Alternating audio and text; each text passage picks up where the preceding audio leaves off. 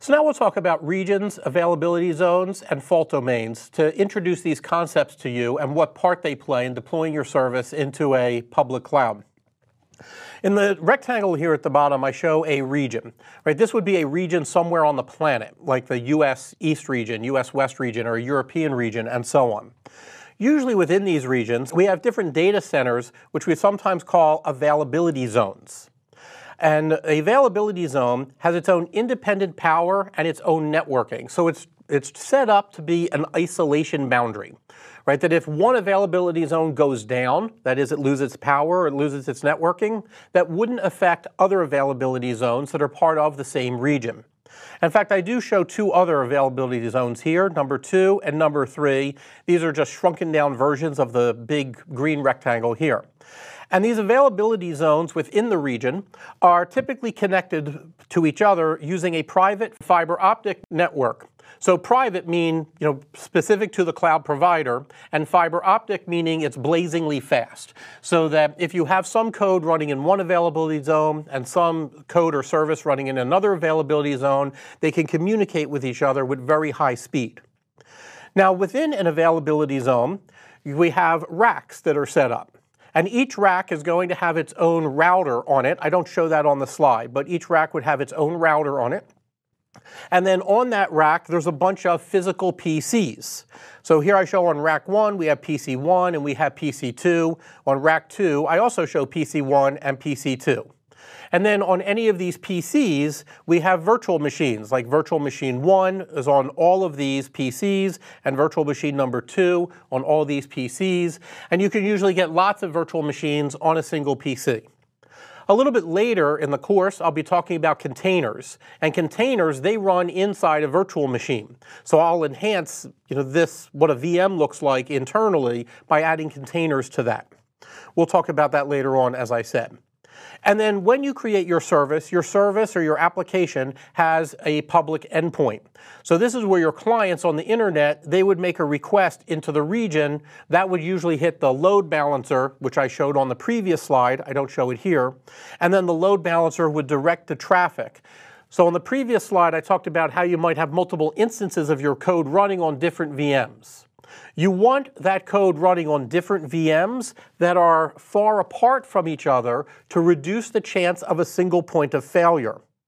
And a unit of a single point of failure is what we refer to as a fault domain, right? It's a domain where a fault occurring hurts everything. So I already mentioned the example where, if a whole region goes down, then you lose everything inside that region, right? If a availability zone goes down, then you lose everything that's inside that availability zone. If a rack goes down, then you lose all the PCs, and if a PC goes down, then you lose all the VMs. Right? So we have this hierarchy that I mentioned here at the bottom, where it goes, VM is the smallest thing, PC is above it, rack is above it, availability zone's above it, region is above that, and then above that is the planet. Right? So if you have lots of different regions, but they're all on the same planet, if something happens to the Earth, then we've lost all the regions. So one of the things I kind of like to say is that the planet is a single point of failure, right? Or the Earth is a single point of failure. And it's really hard to build a service that's robust enough against planet failure. Another thing to note is that intra-service communication, which is typically used for data replication. So if you have some data that's being stored on a VM and you want to replicate that data to another VM, you want to make sure that that goes into a different fault domain, right? And ideally kind of as far away as possible in the hierarchy of fault domains to give you the better resilience, right? Less chance of losing everything.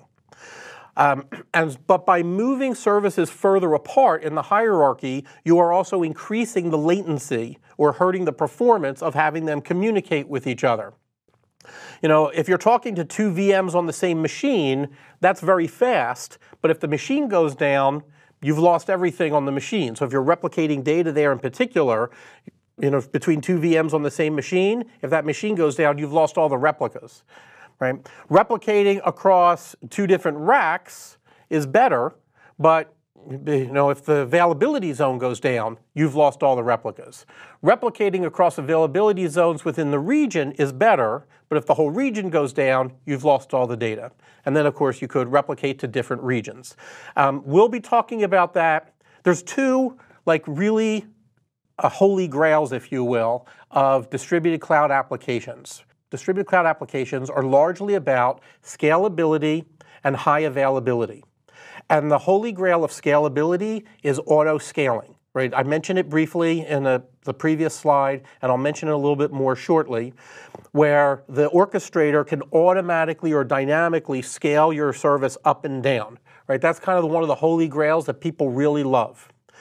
The other holy grail is about high availability, where if a region goes down or some fault domain goes down, that you can switch over and start serving requests from another fault domain.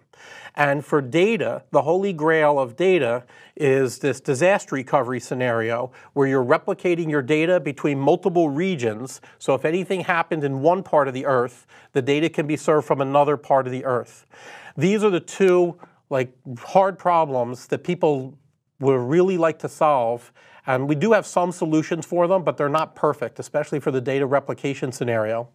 But these are two of the really main things about distributed cloud apps. So I will be talking about them both more as the course goes on.